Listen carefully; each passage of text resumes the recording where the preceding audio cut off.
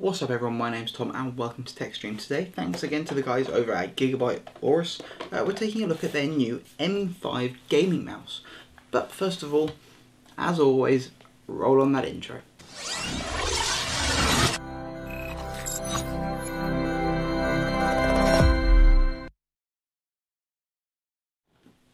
So the Aorus M5 is a £60 to £70 gaming mouse from the guys at Gigabyte.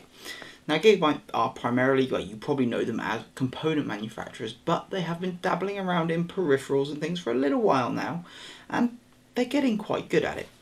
This one is their relatively new M5 gaming mouse. It's, well, it's quite nice. So let's get into a review. So there's nothing to show you in the box because you basically get a mouse. It is a mouse at the end of the day. You can't expect too much in the box, but you do get your mouse.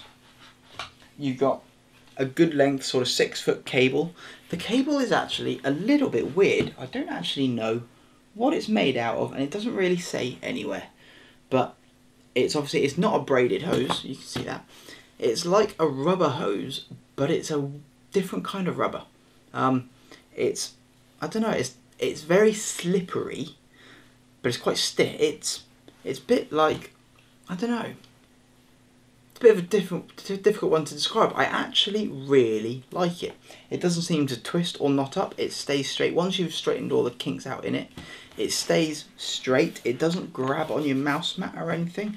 We're spending quite a lot of time on a cable here, but cables can be quite important on a mouse. So yeah, got a really nice cable on it. Got oodles of RGB. You've got a couple of side buttons. You've got some on-the-fly DPI adjustment on the top here, and your DPI indicator. Overall, it's quite a nice mouse. Slightly different sort of design to many. It's quite sloped over. It's obviously a right-handed design mouse only. Lefties, I'm not a lefty, but it is very much sloped for a right-handed person. It fits in the hand grip, in the palm, and even the claw grip, but most primarily a palm grip mouse, incredibly well. With that slight slope over, it's really nice. Backwards and forwards buttons, as I mentioned, on the fly DPI, and if you can make it out in the video, the white lights on here, they're not RGB, just white. These are your DPI indicator, and actually they're just located in the right place there. Not in the way of any of the RGB, but they're also not underneath the finger or anything like that. Overall, it works really well. There's actually, so we'll have a quick look at the RGB. I'm not going to do much on the RGB because we are going to produce a completely separate video on purely the RGB software that goes with this, because it's gotten incredibly complicated with RGB software now, and I think I'm better off doing a dedicated video than making this video twice as long. But I can tell you now, it does have 23 RGB zones. These strips, all of the LEDs in the strips are a separate zone, so you can program them however you fancy. Same on this side. You've got the logo and you've got the scroll wheel. And if we flip this over, we do have our switch. This is the latest switch from, I've forgotten who it is now. Hopefully it says in the box. There we go. It was a Pixar. It's got an optical Pixar sensor, and it is their latest and greatest, the 3389 sensor. Closes that down again. So it's got a really good optical sensor. I've done a bit of gaming with it, mostly sort of your fast action paced CS:GO, Fortnite, Apex, things like that. No complaints about the sensor in it at all. Buttons are your typical high-end gaming mouse. They are Omron switches rated at 50 million clicks, so they should technically never really break on you. Teflon feet on the bottom, and if I pop the bottom off, also included in the box is 5 2.5 gram weights. And if I just pull all these out, now me personally, I prefer a heavy mouse, but it ships as a relatively light mouse with the option of adding an extra 12.5 grams to it. Now 12.5 grams doesn't seem a lot, and if I hold that in my hand, barely feel it. However, if I add these into the bottom of the mouse, and they do simply, he says, get them the right way around, it is that way around. These simply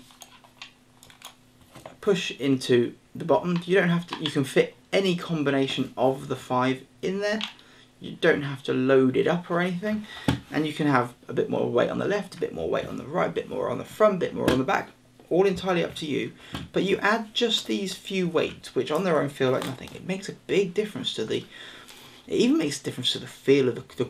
Personally, I find it makes a big difference to the quality feel of the mouse. I find that when you've got all of these extra weights in the bottom, it makes the mouse just feel a lot sturdier. Like I say, I personally like a heavy mouse. But overall, it's really well made. There's no weird creaks, groans, or anything like that. It's got a nice cable. It does slide really well. Obviously, this is a alpha mob mat, so it's very similar to a mouse mat. But there's no grabbing, there's no grippy, there's no sort of scratchiness or anything from the bottom of the feet. The sensor has been perfect. As I said, no questions about the quality of that. It's a bought-in product from PixArt, so yeah, well known. Same with the Omron switches.